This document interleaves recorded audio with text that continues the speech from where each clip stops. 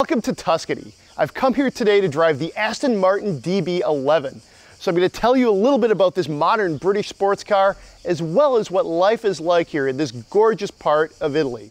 So let's talk briefly about the car. The DB11, it's a riot to drive, as you would expect. 600 horsepower, new platform, 8-speed automatic transmission.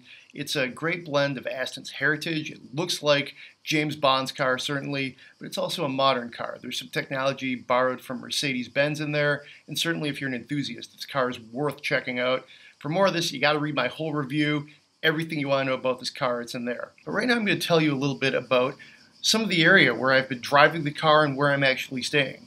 I'm staying in this fantastic villa. It's actually at the top of the hill, overlooking, basically this great vista. You can see parts of Siena.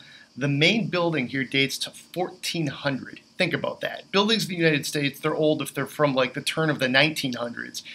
The main place here, 1400. So this morning, set out on the road with the DB11. The car was more than up for the challenges of Italian driving. There's a lot of stuff going on around here. There's carts, there's trucks, there's farmers, there's all kinds of things. Midway through the day, I stopped at a pretty interesting place for lunch. Had some great food. I actually made my own pasta. Talk about experiencing Italian culture firsthand. Had some great meats and cheeses as well. Side note about this trip, before I got to Tuscany, I actually went to an area just outside of London. I stayed in this great house. It was a hotel called Luton Hoo. I think I'm pronouncing that correctly. Another really old building. Hey, there you go. There's a V12 firing up in the background. That soundtrack, it's amazing.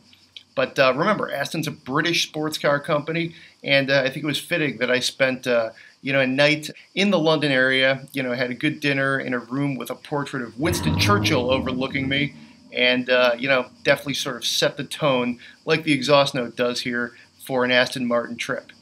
So there we go, on location here in Tuscany, Italy, the side trip to London for Autoblog. I'm Greg Migliore.